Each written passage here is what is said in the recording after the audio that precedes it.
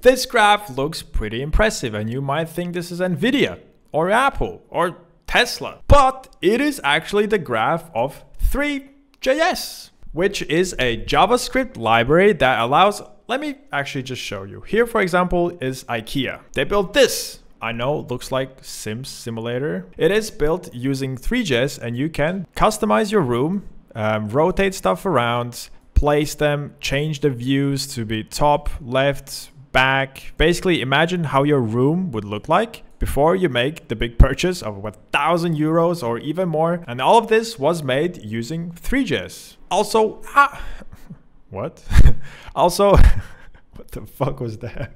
Apple has used threejs in their landing pages for the iPhone 16 Pro. If we keep going down, we can see a phone that is rotating. That is all threejs and 3D. So IKEA and Apple is using threejs. And also me.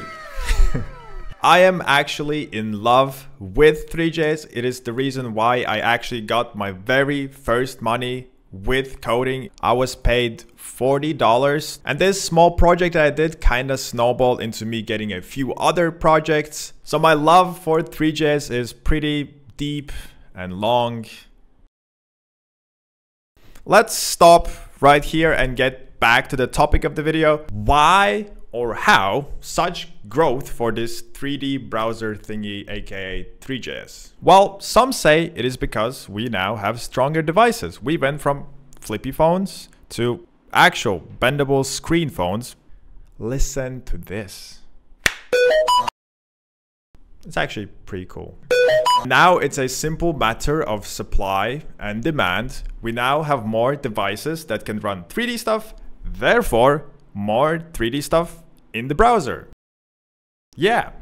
And that is kind of one of the reasons why there's such growth. But that is not the main reason. Reason number dos. Browsers are switching from WebGL to WebGPU. If those words sound like some random letters smashed on the keyboard, it is okay, it's confusing.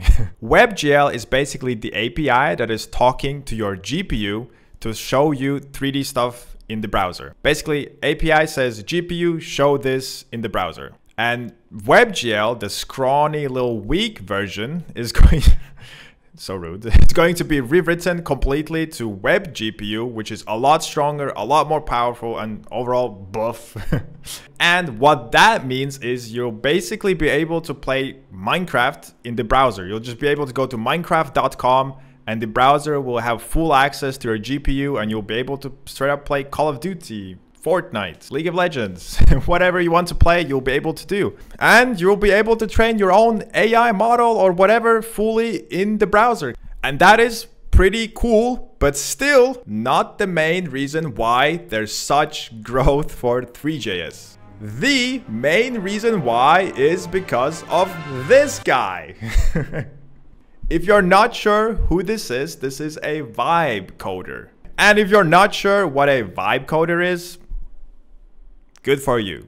Stay that way. But yeah, basically vibe coding was started by this guy, Andrej Karpathy. I'm not sure why I said this guy. This is one of the most important people in AI. And the vibe coding trend started with this simple tweet he did where he said, there's a new kind of coding I call vibe coding. Embrace exponentials and forget that the code even exists. Some kind of like the idea of vibe coding, but of course many in the comments did not. This guy right here, Levels.io, took this idea of vibe coding and popularized it.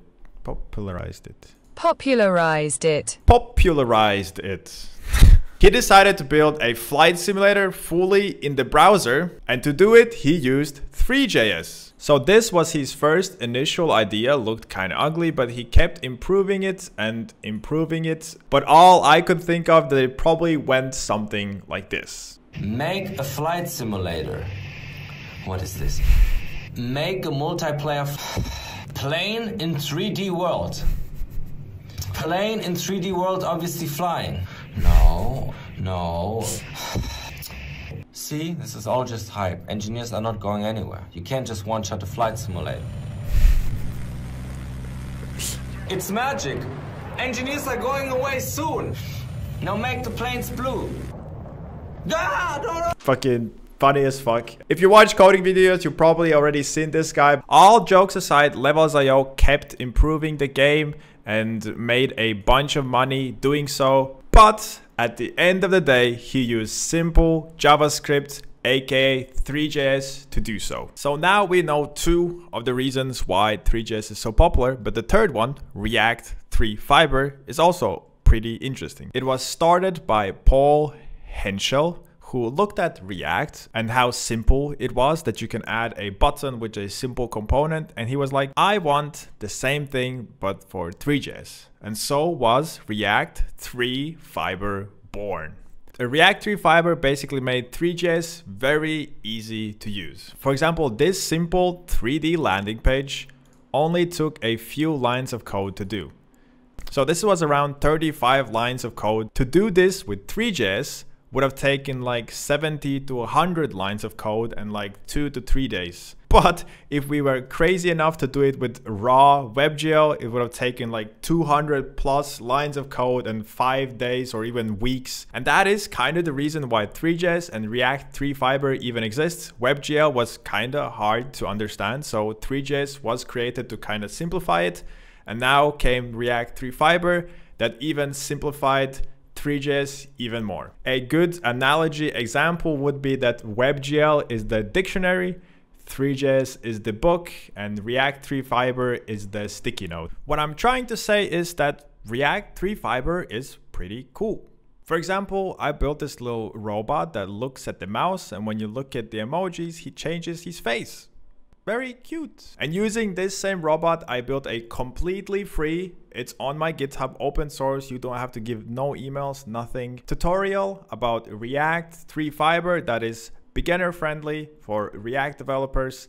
It has 10 milestones, and each milestone has like a description, and then you go through all of these hints that kind of hint you in the direction. And then if you're not able to solve it yourself, you can click on the milestone solution. And yeah, it's a really fun way on how to learn React 3 Fiber. Check it out on my GitHub. Again, completely free.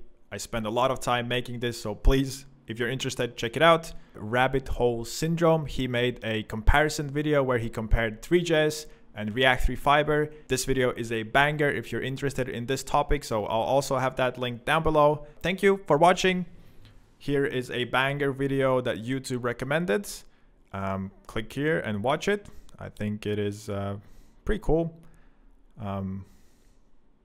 YouTube, hopefully you did something good here. Yeah.